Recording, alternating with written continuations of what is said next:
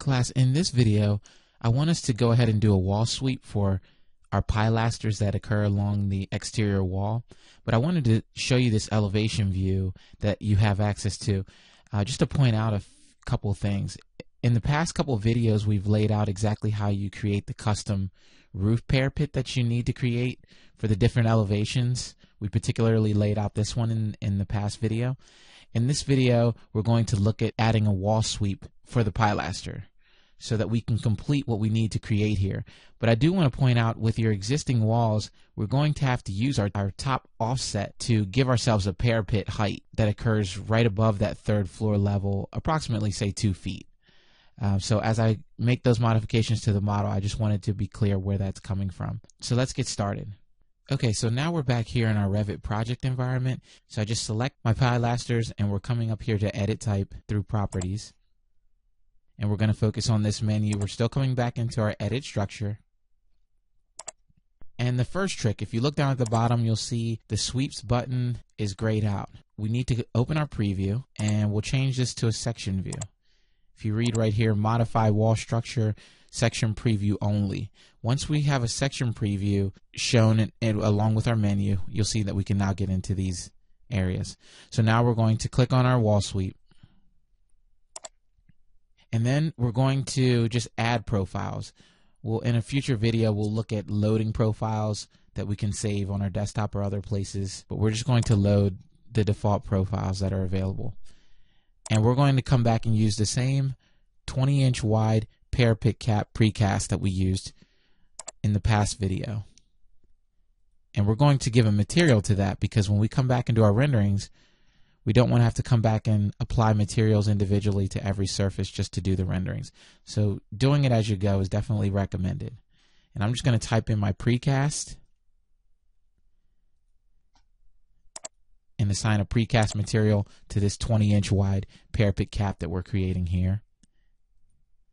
We're going to measure it from the top, and I'm going to click Apply, and you can see in the preview, it's actually helpful to be able to see exactly where that profile and the sweep is located, because the next couple columns just allow us to be able to modify what direction.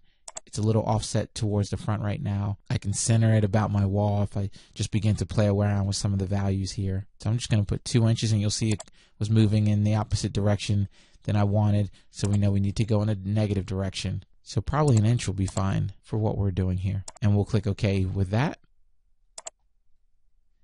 And that assigns a wall sweep here. Now, as far as our sweeps, I do want to point out here is this sweep is at the top, so it actually does not cut the wall. It actually sits above the top, so that's going to be fine. In the event that we come back and create, more of a soldier core sweep within the wall, then we would definitely want that to cut the wall. And cuttable is based on the objects that we insert into that wall. Do we want the sweep to be cuttable, or would we want our soldier cores, for example, to just continue to run through the doorway? So I'm just going to click Apply since we have this set up.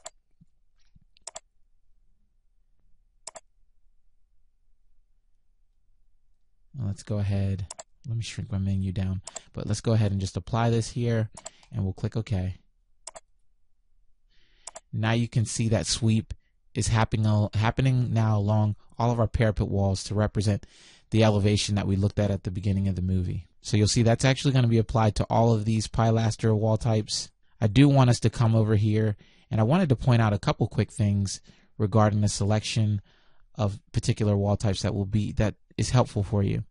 Remember, anytime you select the pilaster, as we begin to make the modifications to bring the wall height up, I can hold down my Control key and select multiples, but I also have the option to, if I right click on my mouse, I can select all instances in view. That's another way to more quickly select things, and then I can come back using my Control or Shift. Shift allows me to deselect a particular wall,